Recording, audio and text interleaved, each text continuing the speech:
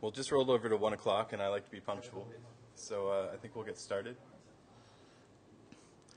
Welcome to Drupal DevOps on Azure websites. My name is Corey Fowler. I'm a technical evangelist from Microsoft Corporation. I came all the way from Seattle to come here today to talk. So hopefully you enjoy it. I think we're going to have a lot of interesting little pieces of discussion to talk about. Before I get going, how many people have actually used Windows Azure before, or at least know what it is? Oh, brilliant. More than half the room. That's awesome. So I shouldn't have to clear through this all that much. What is Azure? Azure is a set of highly scalable data centers all around the world. We have 16 data centers worldwide, spanning the US, Europe, Asia, as well as Australia today, which is really, really awesome. We have a variety of services. I just gave out a number of posters that kind of clears out what we have available to you for Windows Azure. I'm going to focus specifically on two parts today. One, our Windows Azure websites, Microsoft Azure websites offering, which is a great high-density hosting platform. We'll get into that a little bit later. And I'm also going to talk a little bit about our VM platform because there's one key DevOps component that I want to show off there as well. We've had some pretty awesome momentum over the last year, bringing new features on at a rapid pace. It's been very exciting to be working in this space because it seems like every 3 weeks we have something new and fun to play with. So I've been keeping really busy going through and playing with the new features that have been coming out and look forward to new things that continue to come out. We have great support for a lot of open source on Azure. Not only just language support, but we actually have in the galleries for both websites and virtual machines open source CMSs. So we have Drupal in a gallery, so you get an easy click-through wizard installation process. We manage a huge Hadoop service called HD Insight, which is pretty interesting because it avoids having to go and set up a high-scale cluster of Hadoop yourself. You just click and spin it up and turn it off whenever you need to.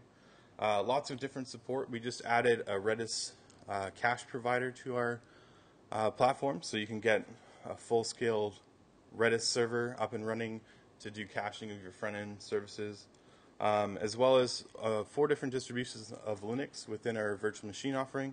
And we have great support for a lot of new DevOps tools that are coming out today. So Chef, Puppet, Vagrant, Docker, just a lot of great things coming out, and we're supporting them as quickly as we can. So to clear through, what is Azure Websites? Azure Websites, like I said, is a high-density hosting platform. What does that mean to you?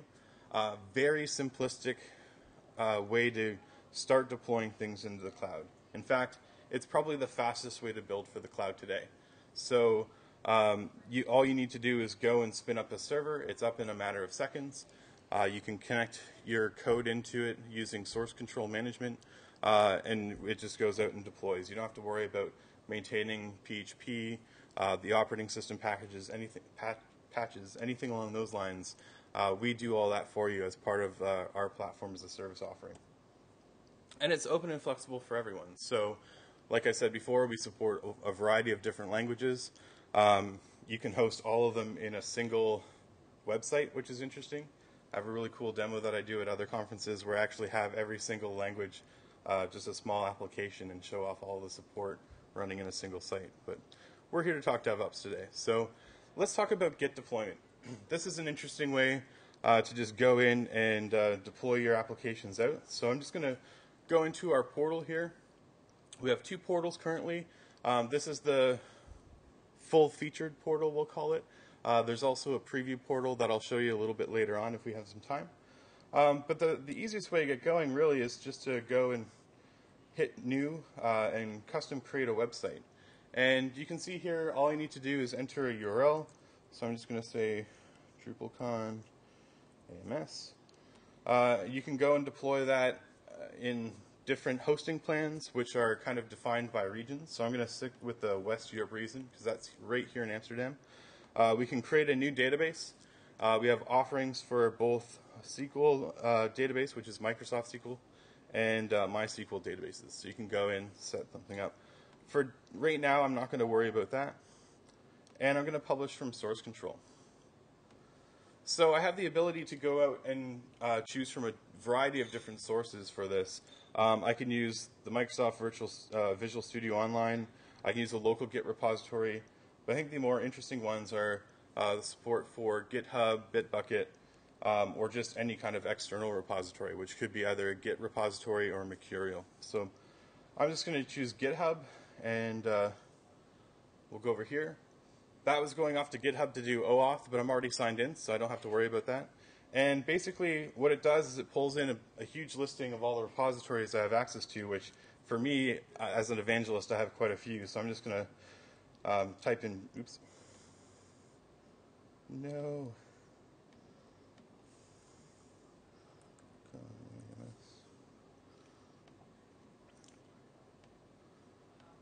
There we go. Do that again.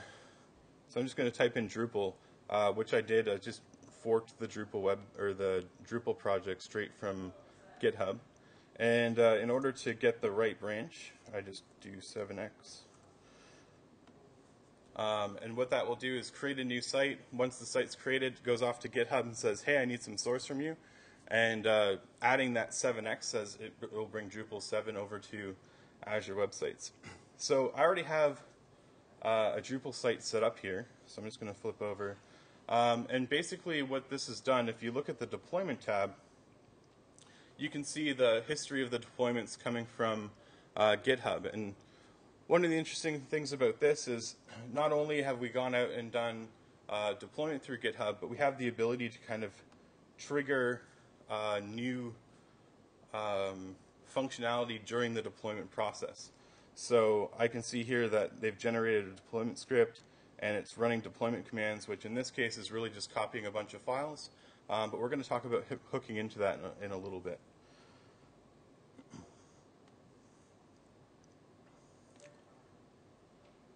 So this is my Drupal site that I have up and running. This was just pulling straight from the repository. I did have to go in and configure it, obviously. But this means anytime I pull or I push something out to my local or to my clone of the Drupal repository, the new source code is going to come back directly into my site, which is really, really nice.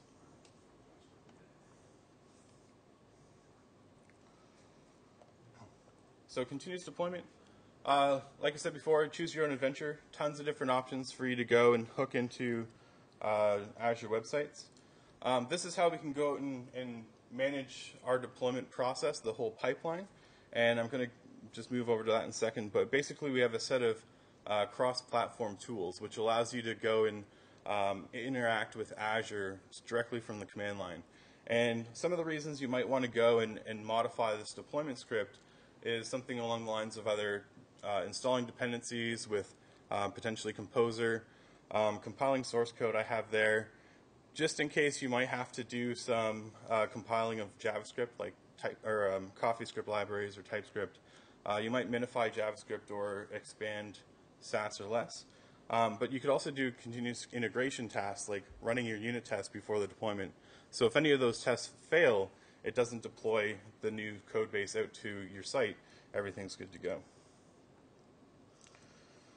So I've built out a deployment time dependency management thing with Composer, but I just wanted to show you the command line tools that we have here. They actually took away my favorite feature recently. We used to have some amazing ASCII art at the top, so I'm kind of disappointed by that, and I think I'm going to go log an issue on GitHub later on today. But you can see here, I can just type in Azure site, and I get a listing of commands that I can do for the website. So there's actually quite a few things here. I can stop my website. I can create new sites. I can go and add app settings, which are unique values that go into my site. So if I wanted to keep things at a site-specific level, I can add those app settings, and they're exposed to me during using environment variables. You can set up domains, certificates, certificates being SSL certificates, obviously. And there's another feature called web jobs that I'll get into a little bit later. So going and using those tools, if I just type in Azure Site Deployment Script, and I'm just going to use the help file here, Basically what this does is it generates a .deployment file, and that hooks our deployment engine to say, hey, I have a custom version of this deployment that you need to run. And it also creates a script for you. So this could either be in command, so like Windows command line or a bash script. And you'll see here the deployment scripts, there's a couple different varieties just because we support a number of different languages. But you'll probably want to use the --PHP, and that will get PHP specific deployment script for you. And then your output type is -T here, which is how you can switch between batch and bash. So I've already created that, and I have it up and running here on another page. So in my GitHub repository, I have this project called WAWS-Composer. And basically, this is the deploy CMD file that it generates for you. It just goes and sets up a whole bunch of paths and everything, so you don't have to worry about it. This highlighted part I'll get to in a second. Then it basically goes off and uses website deployment. So we use this command line synchronization tool called Kudu Sync. And basically what that does is it keeps an eye on the different files in your site. So when we do a new deployment, we don't end up crushing any user-generated data that might have been saved off to your website.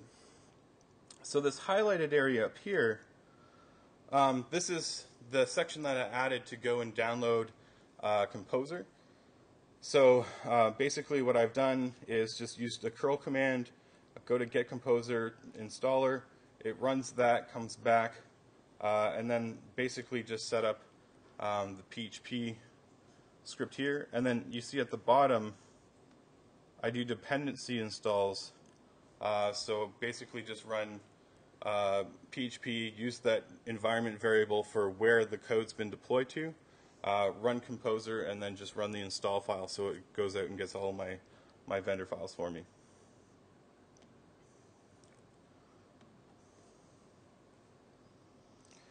Extending the environment. So there's a couple of different things that you can do here.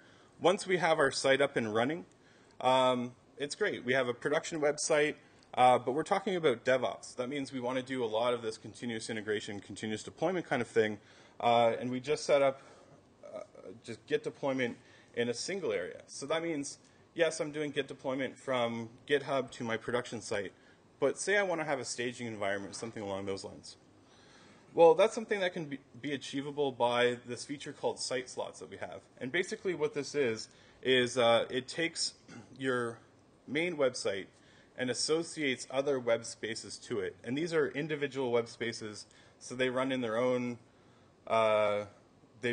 container. So this isn't like everything's running in the same website but sort of separated. This is a full brand new web space for you to deploy to. But it gives you a few options.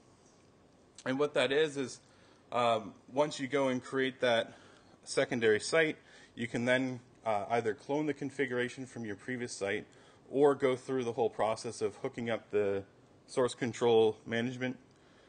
This provides a nice staging environment where you can continuously pull stuff into, go test, and then later on we'll show you how you can actually swap between these sites or use this new feature called testing and production to kind of move traffic around to them. The second thing that you can do is this thing's called site extensions. And site extensions are really interesting because they allow you to go and add additional functionality to Azure websites within the same context of your site. So you can use this for administering your site. Like you can see here, we have the PHP MyAdmin tool alongside here. So you can actually use that in, say, your staging site to look at your database connections and figure out what's going on in your data and not requiring additional tools. So say you're out on the road, all you have is your iPad or some sort of tablet with you. You can log into your website and still be effective by using some of these tools. So what I'd like to show you now is how I've leveraged Azure websites to go and install Drush to be able to do management of my Drupal site with Drush.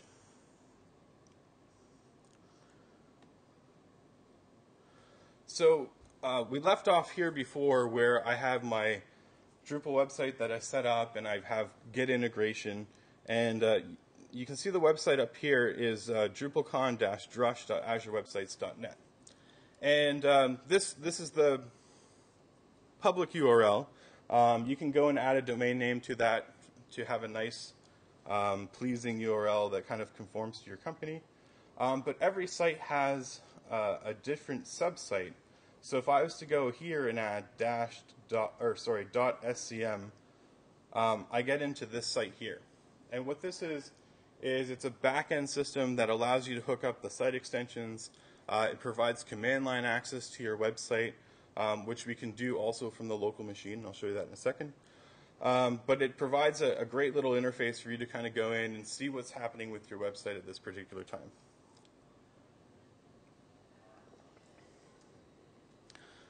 So what I've done is I've downloaded Drush in my site directory. And I've also downloaded Composer. And that allows me to go and do dependency management for Drush. And then once I have Drush installed, what I've done is run these two commands. And I'm using PowerShell right here, and I understand that you can't see that. But the commands are setting aliases for Drush, so I can go off to my web root and use Drush instead of having to have it sitting in my www root and have other people have access to it, which I don't want. I've moved this away, set an alias for it, and I can still go and do my commands. And then I've also set an alias for Composer, just so I can use the just Composer command instead of having to do a full path or anything along those lines. So I'll just cancel out of here. I'm in my site root, so I have the ability now to just say Drush. I'm just going to clear the cache. It's something simple to do here, and I'm just going to clear all. And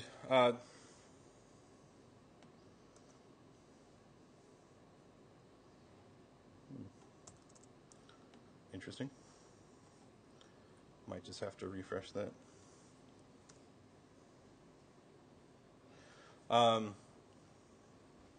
So we'll go into my site here. I'm just going to have to cancel, rerun these two commands.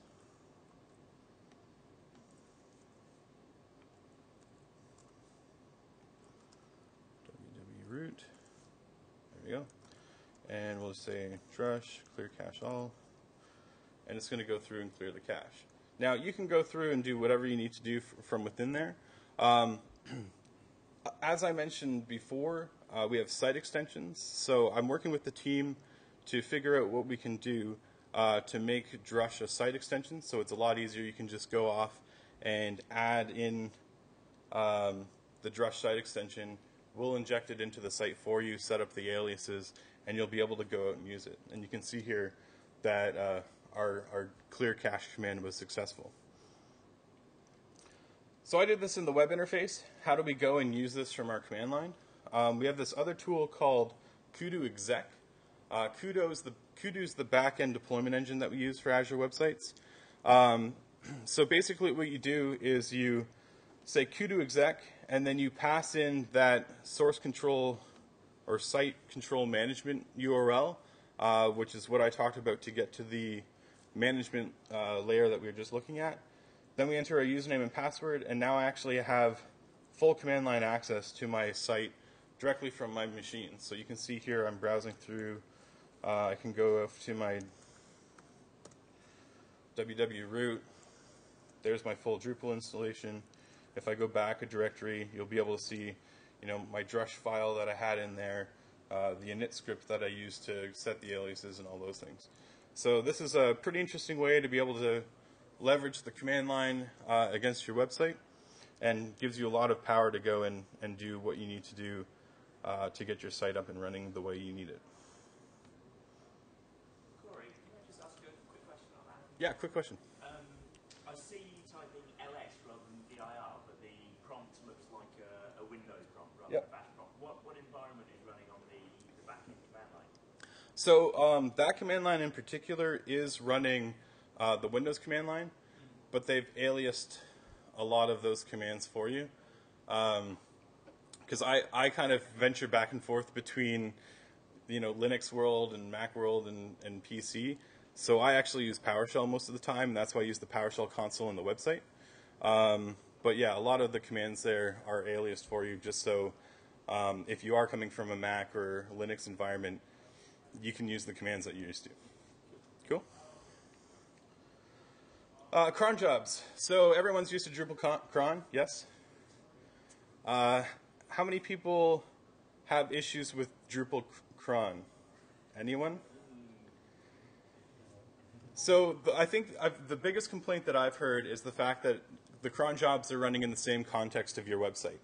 And that's a big issue, right? If you have a site, it's very popular. You don't want a cron job sitting there running, taking up CPU power as you're trying to serve up traffic. So this is something that's interesting. We can actually go in. I'm just going to explain what web jobs are. Web jobs are our answer to cron on Windows Azure. And basically what it allows you to do is it's a simple interface. You provide us with a script file of any kind. It can be PHP, it can be JavaScript, it can be PowerShell, it can be Bash, anything. What we do is we run that alongside your site. Now what you're going to say is, hey Corey, you just said we don't want these things running alongside our site. Why are you telling us it's going to run alongside the site? Well, you have the ability to continue to do that. But if you want to separate them out, you can, right? So we're going to go and create a web job.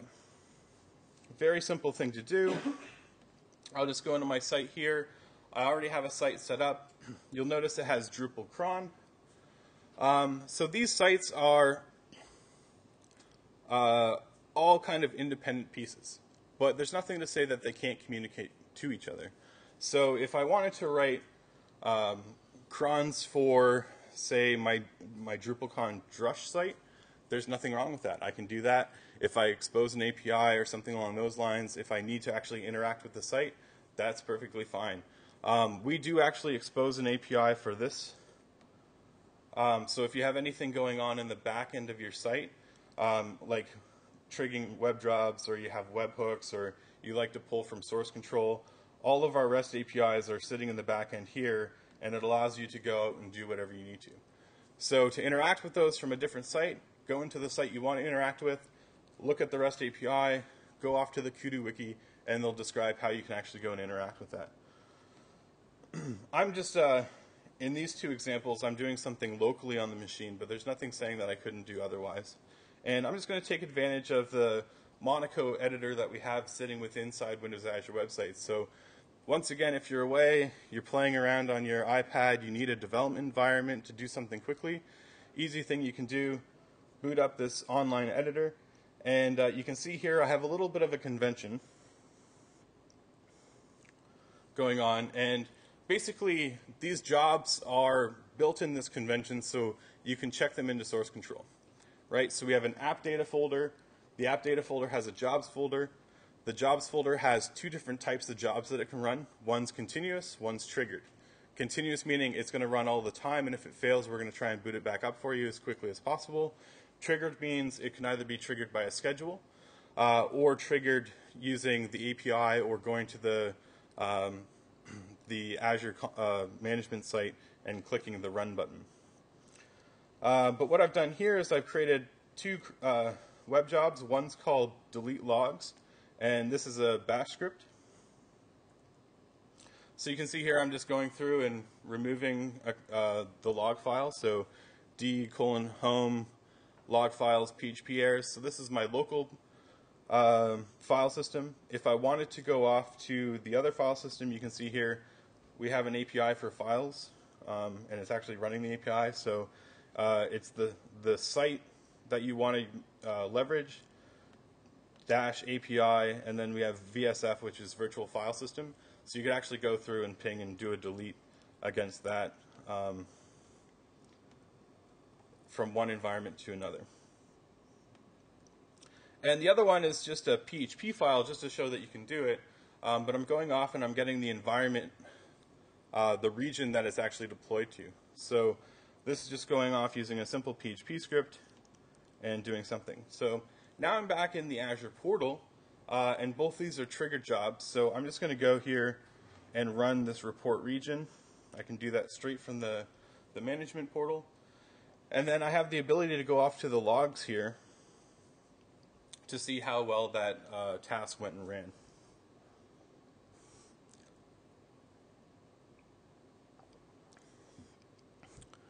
And hopefully I still have internet connectivity. There we go.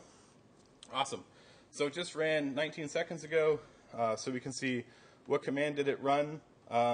Just in case you have multiple files in there, what it's going to do is it's going to look for run dot whatever the extension is first. From there, if there isn't a run dot, it's going to do it in alphabetical order. And it's only going to run one file at a time. So you can go in here. Here's our run details. It was successful. Here's the console output that it had. And you can see here we're running in West Europe, which is our local data center right here. So that was pretty easy.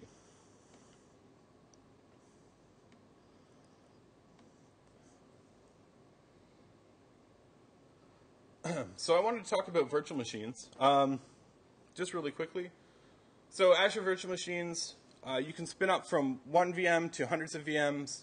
We have tons of different images available, both Windows and Linux machines, depending on what you have a preference for. All of them are here. I'm kidding. We have tons of them. We have a lot more than this, but we have 4 different distributions of Linux. We have a whole bunch of different Oracle virtual machine images. We have a Puppet Labs image, so if you need a Puppet agent, that's all ready to go for you. And then we have a couple of Microsoft-specific ones. There's also this thing called VM Depot, where we have a lot of great images from Bitnami and other partners, where they've gone and set up a Drupal environment for you, so you can go and leverage those as well. Virtual machine extensions. This is how we take advantage of other useful tools.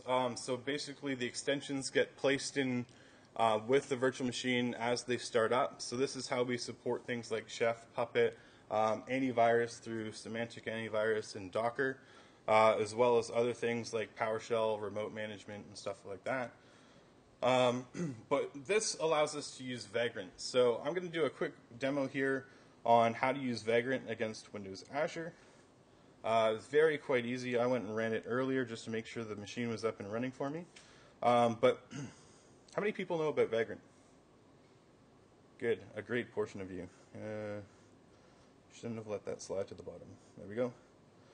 So all I did here was set Vagrant up. I have to pass in -- provider Azure. But that says, great, let's go leverage Windows Azure to do this. So it goes through. This red line is not an error. It's just saying, hey, we don't have an existing thing, so we have to go and create everything. And then it goes and creates all the deployment stuff off, as you would usually see. I'm just going to clear this out. I ran a provisioning script as well. To get this, all you need to do is say Vagrant plugin install Vagrant Azure. -Azure. So that's really awesome and ready to go.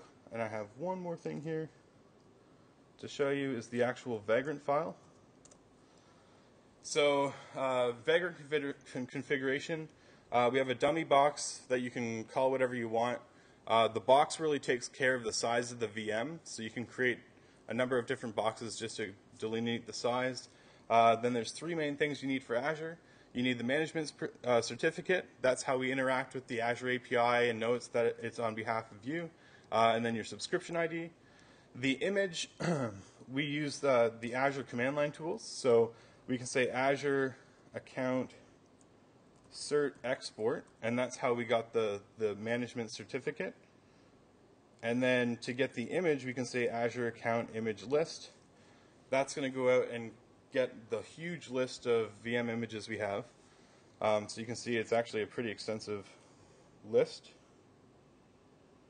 Just grab the full string, so you know the starting number to the end, and then you're ready to go. Once you set that up, you can just say Vagrant SSH, and that will go off and connect to our box for us, just like we're expecting Vagrant to do. And there we go, we're in our machine. So I ran a provisioning script with this, so if I say which PHP, it should be able to say PHP is installed. We can see, yep, it's off in that directory. So this is all set up and ready to go for our Azure PHP SDK. as a development environment. So that's really great.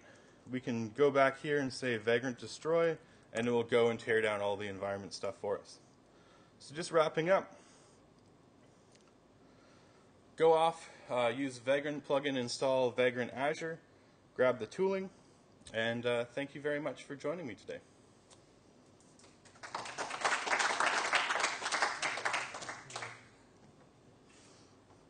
I'm assuming we just switch over. Yep, that's fine.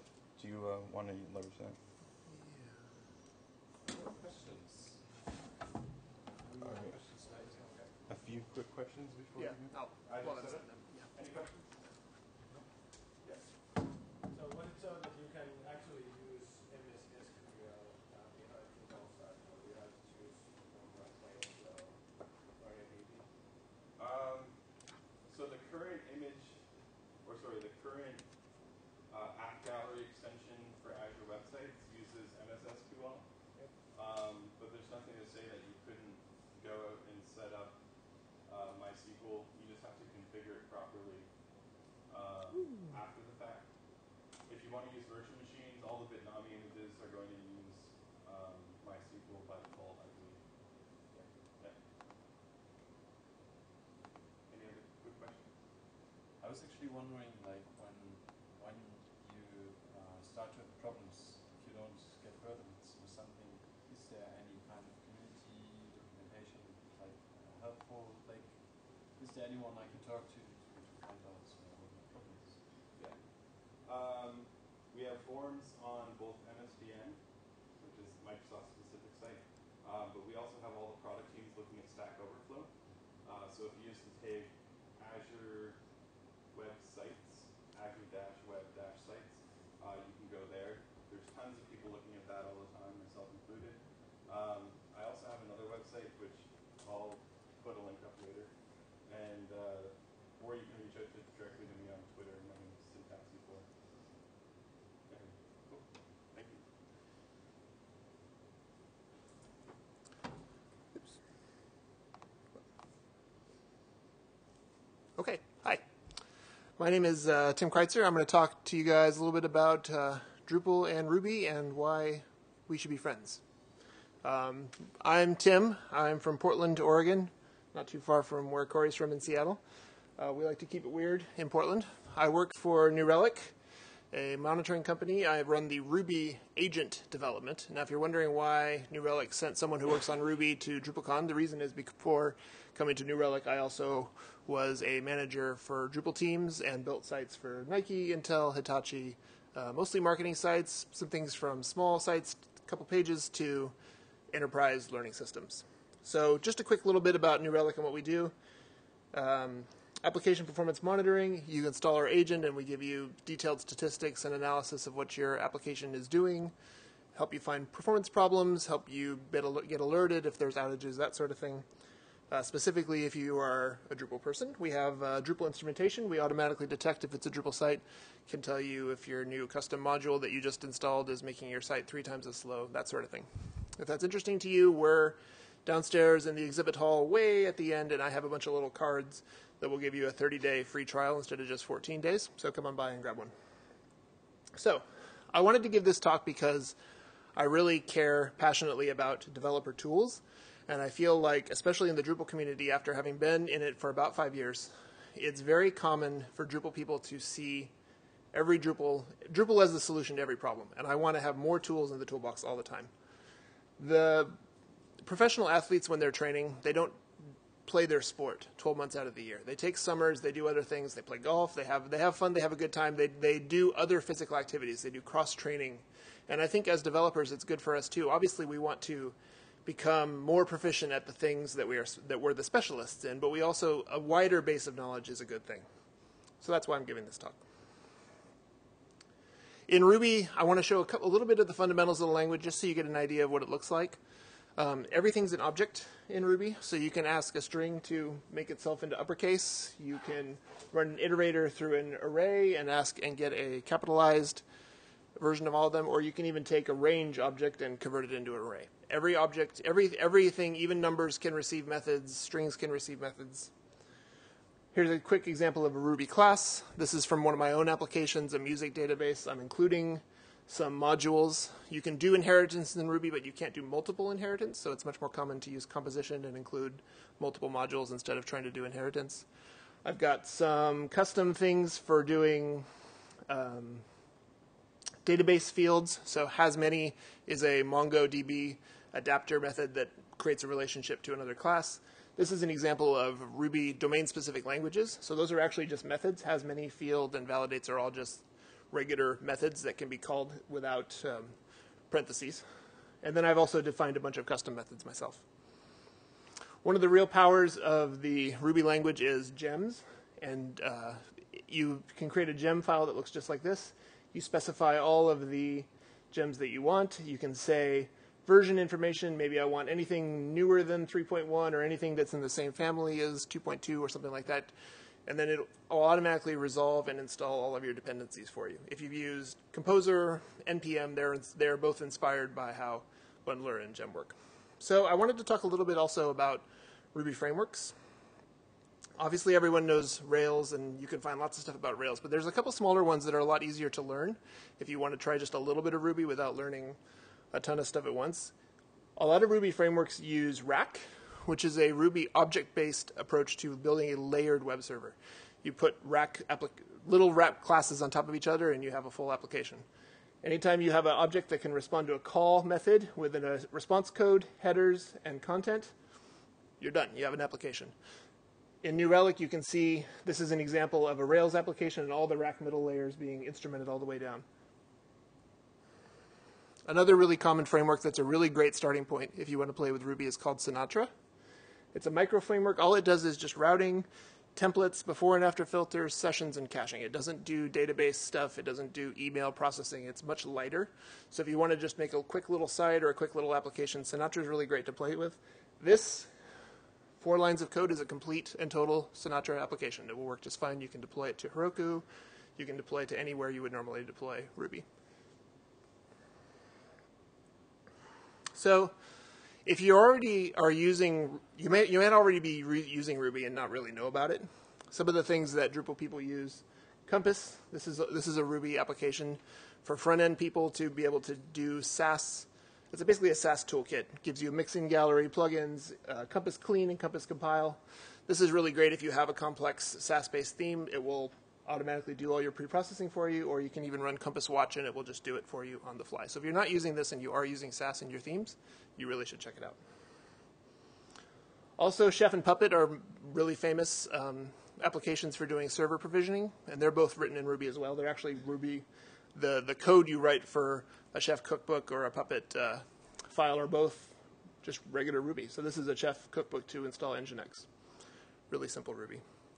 And then Corey was mentioning in his session Vagrant as well. Vagrant is also written in Ruby, so if you want to be able to work closely with Vagrant and edit your Vagrant file and do complicated things in it, a little bit of Ruby will help you.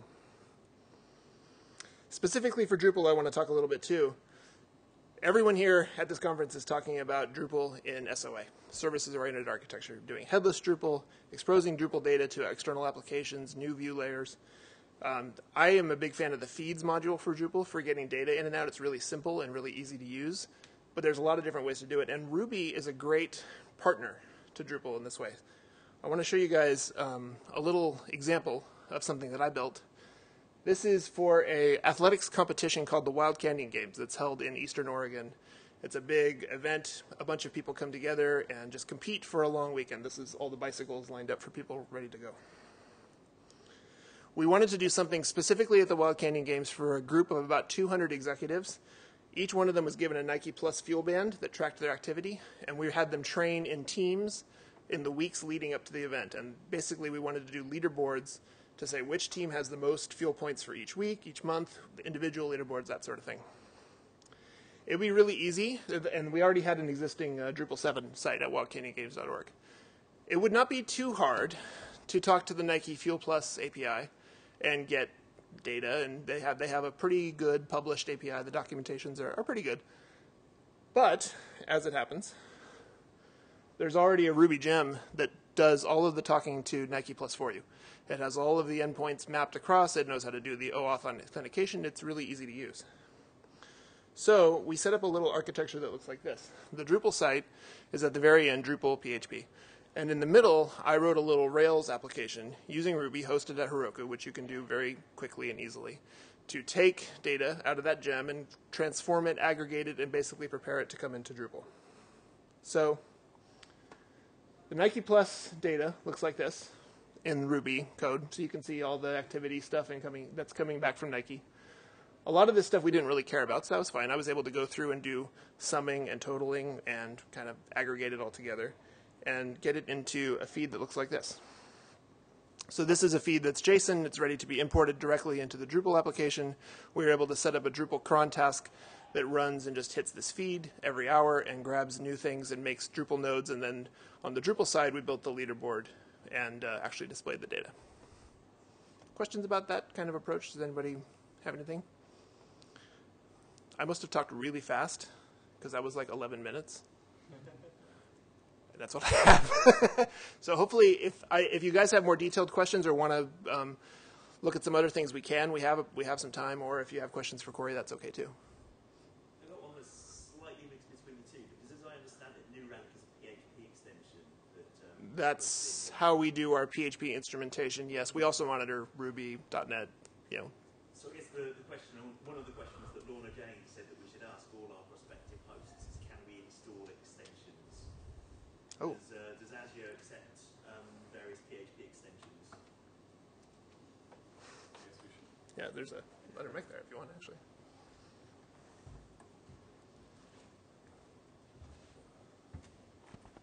I don't think it's on. So does Azure accept various PHP extensions? Yes. Basically, there's a couple of different ways that you can go and provide the extensions. Right, because we manage PHP for you. So in that case, we have a set of default extensions that are enabled. Any other extension that you want to enable, you need to bin deploy. So in your www root folder, you create a bin folder. That protects it from remote execution and anything along those lines. And then the app settings that I talked about, there's a reserved word called PHP underscore extensions, and you make that the key of the app setting. And then if you do a comma delimited list of relative paths, so you do bin / and then the extension name, that will go and enable them within the built-in PHP version. If you need to manage your own PHP version or would like to have full control over the PHP INI file, there's this thing that you can do, which is like bring your own runtime, and you go and you configure the actual HTTP handler in the platform to point to a bin deployed version of PHP. Then you can just use the ext folder of that version of PHP and the PHP INI file from that in order to enable them. I know we're also doing a lot of work on our .NET agent team around Azure and making the Azure experience to be as easy as possible, but I don't know if that's specifically for PHP. I think that's more around... I think the PHP plugin right now for New Relic is mostly for Linux. Yeah. So we're working Azure, on it. Azure Websites runs Windows and IIS, so the New Relic plugin right now I don't think actually works within Azure Websites. It's probably not. Yeah. Other questions? Was this interesting? I mean, hopefully it was quick, I know, but it was a quick tour of some other stuff that you might not play with every day, and I hope that you'll check it out. Okay, thanks.